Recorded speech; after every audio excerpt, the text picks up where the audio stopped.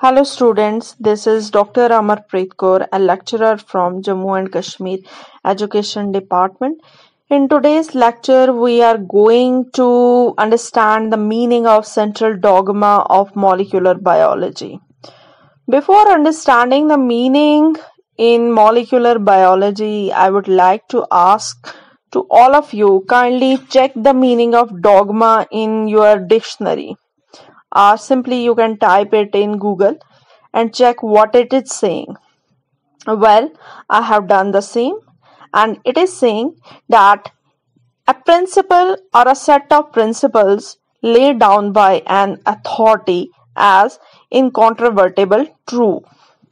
That means that dogma, it is set of principles or simply a principle which is laid down by any authority or proposed by any authority, and this principle or set of principles, they are true. Nobody can dispute over it.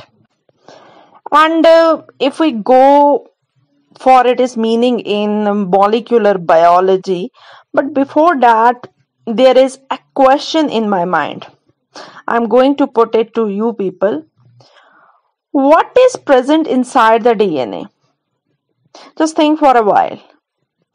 Did you got any answer? Just think. Okay, I'm going to explain it.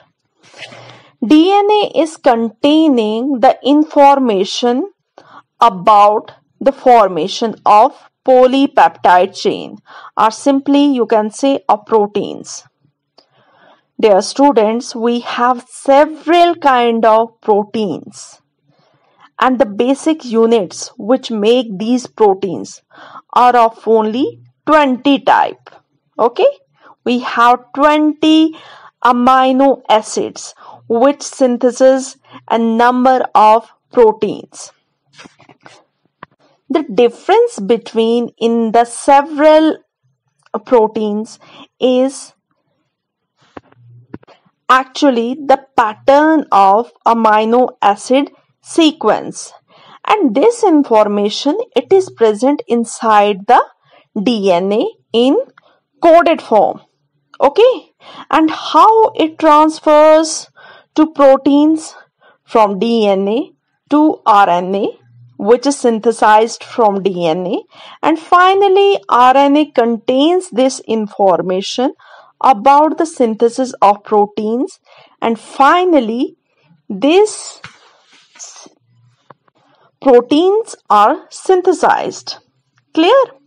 Now if I will go for the definition, it says or it explains one way or unidirectional flow of information from DNA to working copy RNA, and from RNA to building molecules, okay, or you can say to polypeptide chain. For the first time, it was proposed by Francis Crick.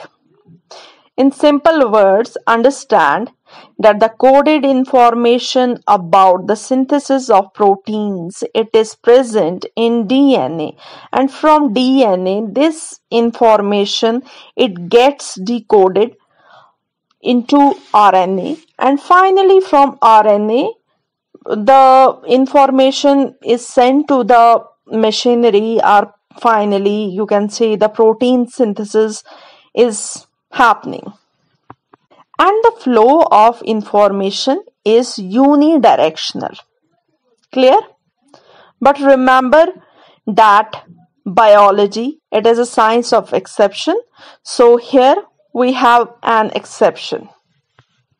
Dear students, this exception, it was first discovered by two scientists. They were known as Temin, H. Temin, and Baltimore in year 1970.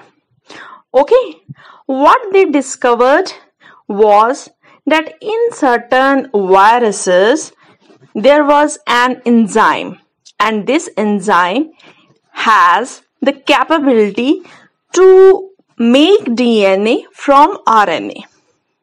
Earlier we knew that the information flow, it was unidirectional from DNA to RNA to proteins. But here what is happening? With the help of reverse transcriptases from RNA, DNA can be synthesized. Okay?